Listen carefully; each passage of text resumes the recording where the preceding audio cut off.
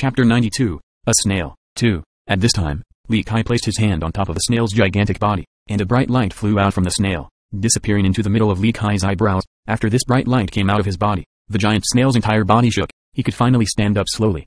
A pot of extremely nutritious medicine is cooked, Li Kai said.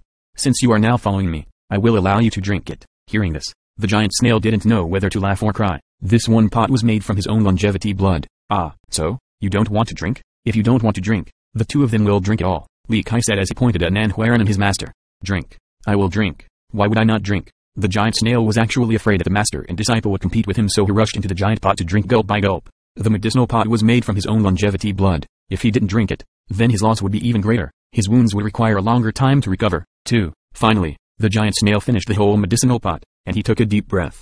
He just took a trip from hell and back. Here, Li Kai commanded the giant snail, saying, "Withdraw your body." The giant snail crushed his incantations, and he quickly transformed. A thin, old man with dried flesh appeared in front of them. There were 2 tiny pairs of flesh on his forehead, and, at the same time, there was also a small shell behind him that seemed like a shield. Yikes. This is your true body? Xuanhuan was a little dazed. The old man in front of them versus his initial form was too contrasting. The snail was like a small mountain, but this thin and dried old man in front of them seemed as if a breeze could fall him in one pass. No, this is the second body. The old man shook his head, and he smiled. Earlier was my real body. This old man is Night Ufen. Earlier, I was blinded by greed and my eyes were obscured by a single leaf, offending this young noble. Hick. Night Ufen shit. Hearing his words, Xuanhuan rolled his eyes wide open as he asked. There is such a name like this. The old man gazed at Xuanhuan. He somewhat embarrassingly said, "It is Night Ufen effort." Fen as in to put in effort. My misunderstanding. Xuanhuan was embarrassed. He forced a smile while he busily apologized. Even Li Xuanyan, standing to the side, wanted to laugh, but she couldn't under the current circumstances. She decided to hide her amusement in her heart. Without the giant body from earlier, the current Night Ufen, who was thin and wizened, gave Xuanhuan a warm feeling, causing him to be much more friendly. To Night Ufen, he was asked, "Grandpa Night U, you are digging a hole at the ancient land of our cleansing incense ancient sect. What are you trying to find? Don't tell me you want to find the treasures of our sect. I am just digging casually. Also, this place has been visited by countless amounts of people. If there really was a treasure, it wouldn't be my turn to find it." Night Ufen angrily glared at Xuanhuan. "If Grandpa Night U isn't here to dig for treasures, why did you dig such a deep hole?" Xuanhuan didn't give up and continued to question him. Li Kai glanced at Night Ufen and said, "He is looking for the god of calamity." "God of calamity? Who is the god of calamity?" Xuanhuan was at a loss. He stared at Li Kai, and then he looked at Night Ufen. Protector Mo's expression was shaken. He stared at Night Ufen, and he said with surprise, "He is trying to find the heavenly guardian of our cleansing incense ancient sect." Hearing these 2 words heavenly guardian, Xuanhuan was also surprised, exclaiming, "In the legends, it is said to be the strongest existence in our cleansing incense ancient sect. With the exception of the patriarch, no one was able to win a match against the heavenly guardian." Ninfen had to admit the truth. "I was simply looking. I heard your heavenly guardian had left much earlier. I only wanted to go through this land to see if the great elder had left some words behind. Perhaps I could have stumbled upon something profound. If the heavenly guardian was still here, then our cleansing incense ancient sect wouldn't be like it is today." Xuanhuan had heard about the heavenly guardian before, and he couldn't help but murmur. There were many legends about the heavenly guardian of the cleansing incense ancient sect. Heavenly guardians, not all sects have them. Only the extremely powerful sects or faithful sects were able to have heavenly guardians. As for the origin of the heavenly guardian, there was essentially no imitation. It could be a heavenly beast, a longevity spirit, or maybe even other existences. Under many circumstances, the heavenly guardians exist alongside their sects. After the sect was destroyed, the heavenly guardians could leave. The cleansing incense ancient sect once had a heavenly guardian. This protector was called the god of calamity. This heavenly guardian was extremely strong. It was so strong that the future generations believed that even during the era of Minutes Ren, outside of Minutes Ren himself, no one could oppose this heavenly guardian. Later on, when cleansing incense ancient sect was able to stand strong, to a certain extent, it was due to this existence. Regarding the origin of the protector, there were many different legends. One stated that the protector came from a burial ground. Another believed that the protector was born in the ancient earth. Some believed that it was subdued by immortal Emperor Minutes Ren from an external space. The heavenly guardian guarded the cleansing incense ancient sect era after era, but one day, it suddenly left for unknown reasons. Afterwards, it completely disappeared without a trace and no one had ever seen it again. Many people assumed that it disappeared 50,000 years ago. Even more people thought that it left much earlier. However, they could only guess since the cleansing incense ancient sect simply withheld the information from others. As for why it suddenly left, after protecting the sect for so long, no one knew why, including the disciples of the cleansing incense ancient sect during that period. It became a mystery without an answer.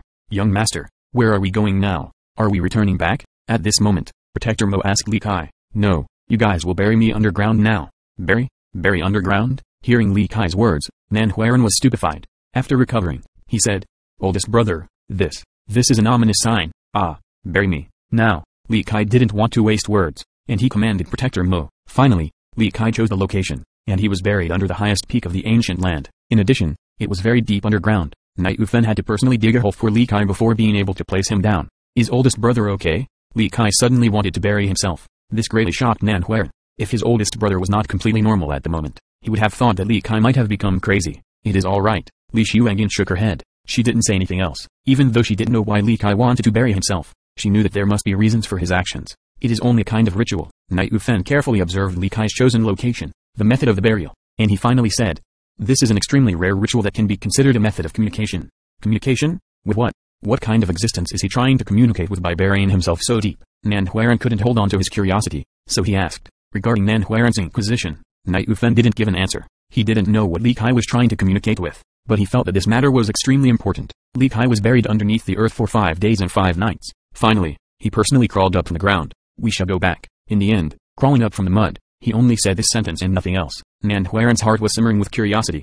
He really wanted to ask, but seeing the disappointment on Li Kai's face, he didn't dare to do so. If Li Kai didn't want to say it, it would be of no avail no matter who asked. Eventually, Knight Wufen used his true body to carry the group of Li Kai back. When he shifted back to his true body, his crawling speed made Nan Huaren's jaw drop to the floor. It could be compared with lightning.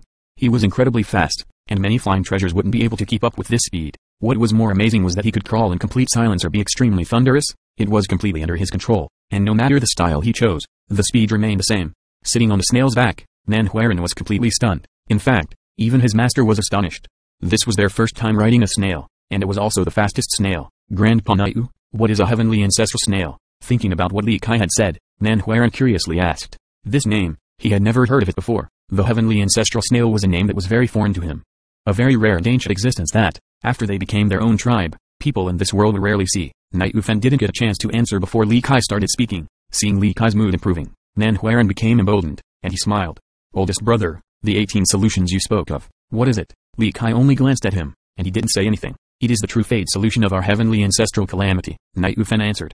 He yearned for Li Kai to speak of the 18 solutions because it was very important to him. True fate solution? This is a technique? Or is it an emperor merit law? Nan Huaren continued. Knight Wufen quickly shook his head and said, "No, it is not a technique, and not a profound truth either. In some sense, it was the true solution to break the cursed shackles of our heavenly ancestral calamity." Shackles? 18 chains of shackles? Once freed from the 18 shackles, what would happen? Nan Huaren continuously asked many questions. Knight Wufen contemplated for a moment, and he finally said, "I don't know this myself because I have never heard of another king member being able to learn the 18 solutions. I only heard of some legends that once had obtained the 18 solutions. If there are gods in the heavens, then we would be able to slay gods." Hearing this, not only Nan Huaren, but Li Xuanyan was also shocked. Slaying gods?